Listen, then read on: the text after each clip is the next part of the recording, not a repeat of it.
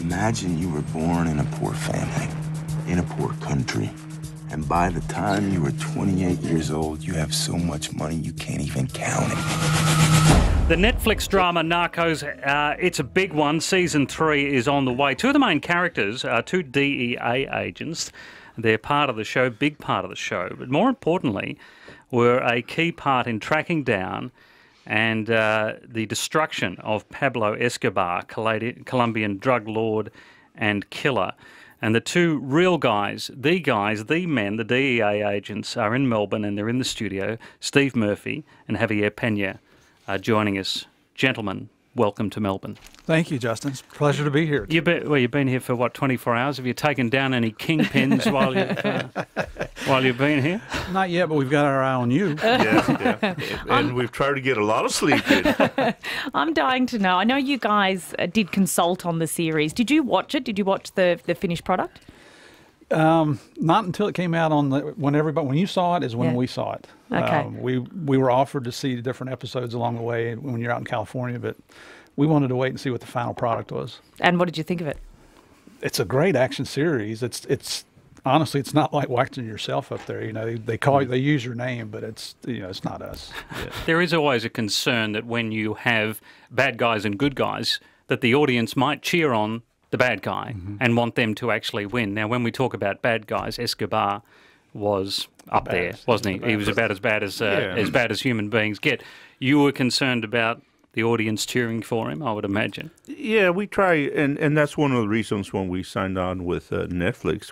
Our condition was that Pablo Escobar was not going to get glamorized because, some people refer to him as a Robin Hood, and, he's not Robin Hood. Robin Hood didn't put a bomb on an airplane. Robin Hood didn't kill a presidential candidate. Robin Hood didn't kill thousands and thousands of innocent people. So that was our message. Pablo Escobar is no Robin Hood.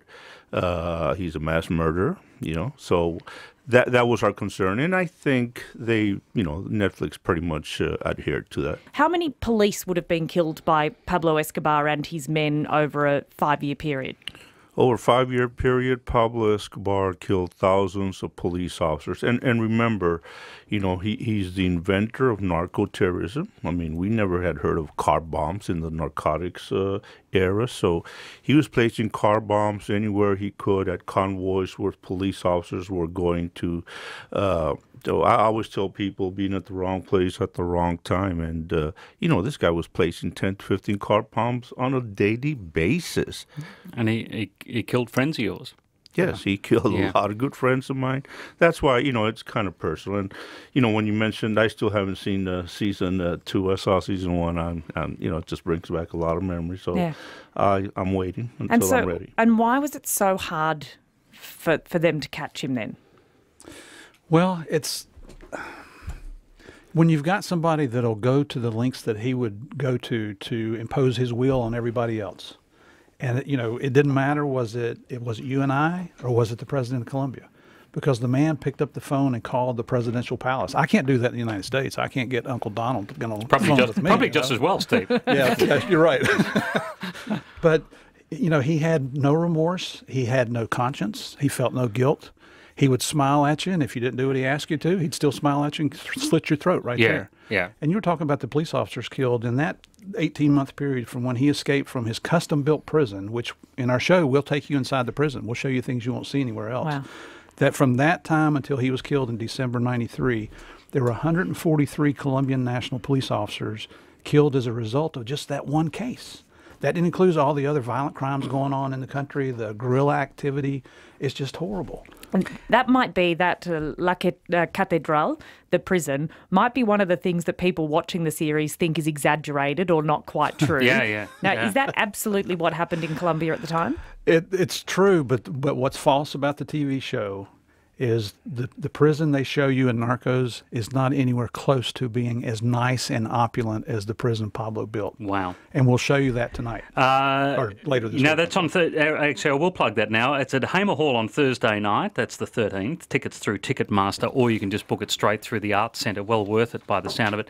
Steve, there is that famous picture of you posing over the body of a dead Pablo Escobar. I've got to say, it's probably a first for me. I'm not sure about you, Kate. I don't think I've ever talked to someone who's posed over a dead body before. I know that people would mention that to you all the time, but it's an interesting shot because you try to read your face. You're smiling in that, as though you'd just taken down a deer and you were posing for it. Can you tell us what you were thinking at that moment? I can, and actually, we address this at the show as well. And you know, the neat thing about our show is at the end we do a Q&A, and people think that we will shy away from the hard questions. We don't. You know, we're here to tell the truth, and that's why our presentation is so easy to do. You know, last year we did 75 shows. This year we'll probably hit 100 shows. And just very quickly on that photograph, the reason we're all smiling is because everybody in those pictures is a police officers in law enforcement. We all knew that effective immediately, that very second that Pablo was killed, everybody in the country of Colombia was safer. And I'm not making this up. I mean, you can go back and check the crime statistics. It's easy to, it's easy to be on stage or be on radio and say things that nobody else can support. But if you go back and check your history, Medellin was the murder capital of the world in 1992 and 1993. A few months after Pablo was killed, we went back and checked the crime statistics. The murder rate had dropped by almost 80%, simply because one man was gone.